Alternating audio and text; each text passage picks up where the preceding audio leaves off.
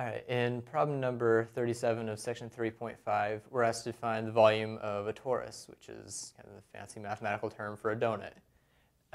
And you can make one by taking we can make a solid torus. This we're thinking of, filled in, not just the shell or the frosting. You take one by taking a disk in the xy plane and rotating it around the y-axis. So we center this disk at 0, capital R, and we'll let the radius, the disk, be r, so little r smaller than big R.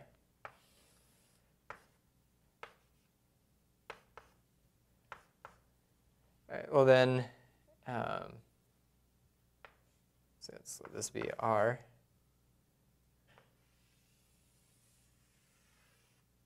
And what we're going to do is we're just going to take this disk, which is a solid disk that's filled in, and just rotate it around the y-axis.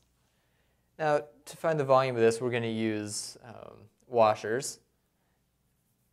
So we've got to figure out first where we want to take the cross sections. Now, if we can imagine the z-axis coming straight out of the board, the cross sections that we're going to want to take are kind of slicing in like this. So probably an easier way to think about this is if you took the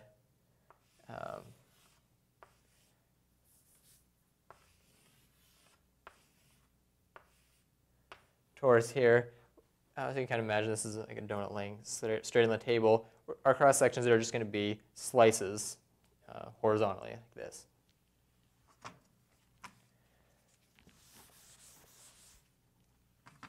So in this case, our slices are going to be perpendicular to the board, and we're going to be kind of slicing from the radius is r. So we're going to be going from minus r to positive r. So we're going to be integrating. Let's actually just look at a cross section of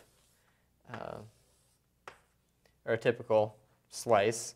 So we'll be looking at the xz plane now.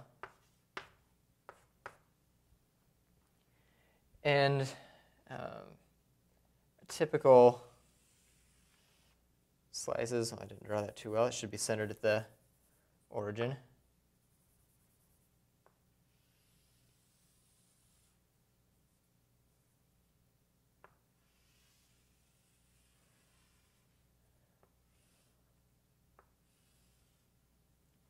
So a typical cross-section is going to be an annulus like this, or just kind of a ring with some inner radius and some outer radius.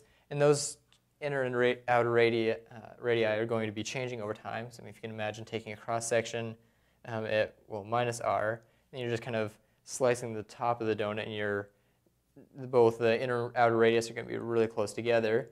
And if we go all the way to the center, well then, inner radius is just going to be this distance here, so r minus, big R minus little r, and the outer radius would be the entire distance,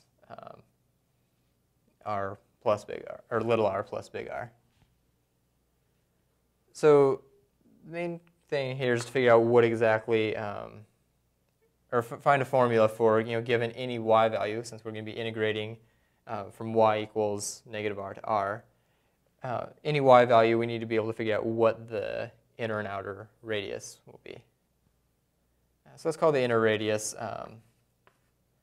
little r0 and the outer radius capital R0. All right, so in other words, what we need to do is find, for some given y value,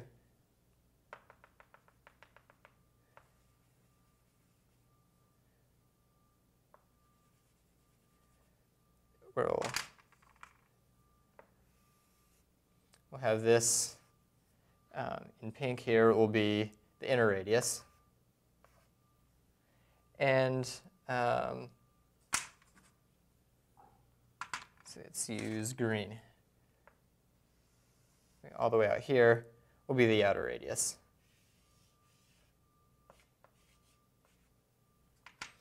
And we just need to figure out exactly what R naught and capital R naught will be. Well, we know that this distance here is R.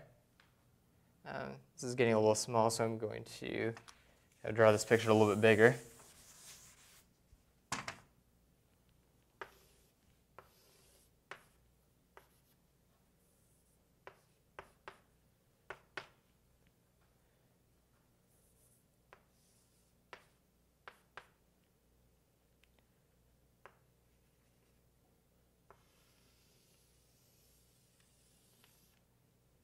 So if we've got negative r down here, positive r up here, for some y value we want to find out what this distance is and also what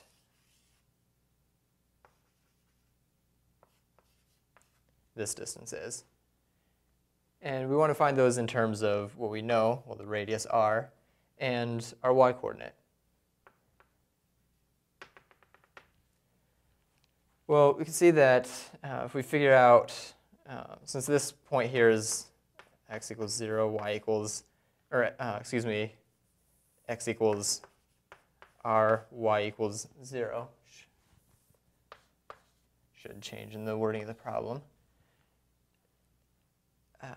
Well then, this distance r naught is just going to be capital R minus whatever this distance is. So let's call this distance for now x naught. Now we can use the Pythagorean theorem on this triangle here to get that x naught squared plus y squared is equal to r squared. And of course that implies that let's see, x naught is what we're solving for. Squared is equal to r squared minus y squared. And take the square root of that. And we can leave the positive square root since we're just interested in the distance. So now we know that small r naught is equal to, well, capital R minus x naught, so capital R minus square root of r squared minus y squared. And we could do kind of this, make the same argument over here, where we have radius r and look for another x value here. But I mean, we'd just be doing that on the other side of the circle. It's completely symmetric. So this capital R naught is just equal to r. Well, now we want to add this x value. So r plus the square root of r squared minus y squared. So now that we have the inner and outer radius for any given y value, now we want to actually integrate over the area of a typical cross-section from y equals negative r to r.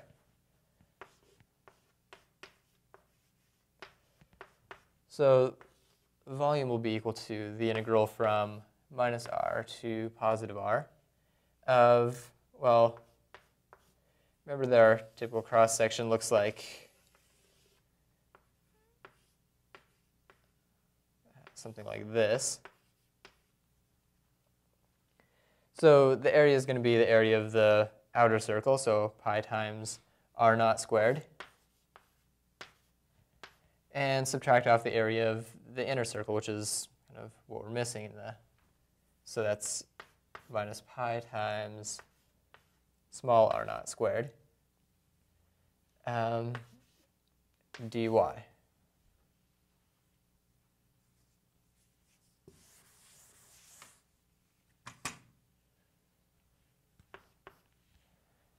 All right, so we can factor out the pi. And it leaves us with the integral from minus r to r of r naught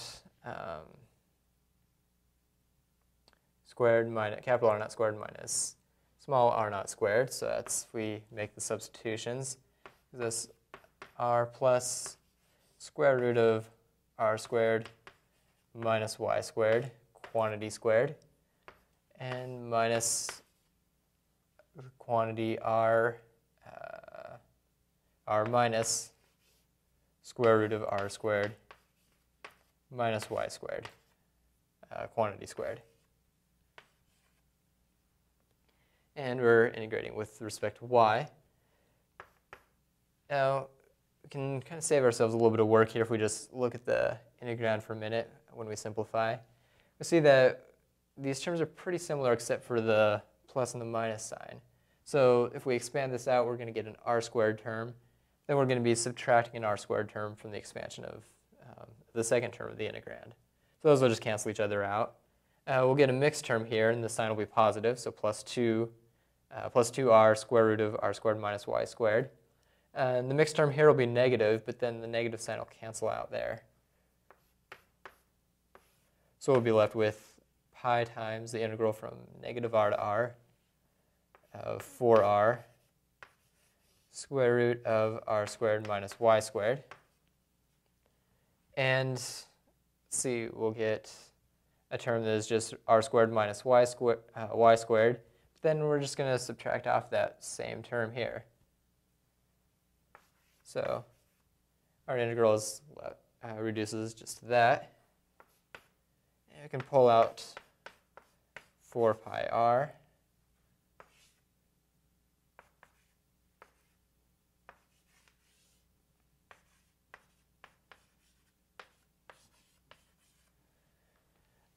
And we're going to have one last trick in this problem. Rather than evaluating that integral directly, which would be a little messy, and rather not do that since there's a much easier way, let's just think about what the integrand is. If you think about it, it's actually a semicircle in the upper half plane of radius r.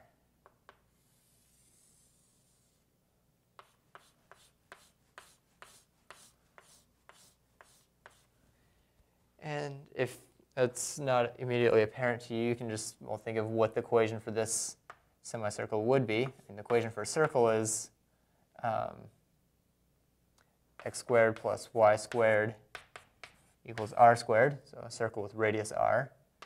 So then we would solve this for,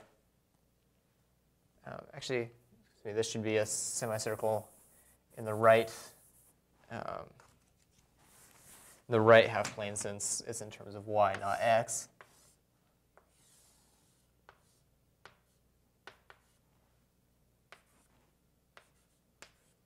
It would look like this instead. Well, if we solve this for x now, so this is x equals r squared minus y squared.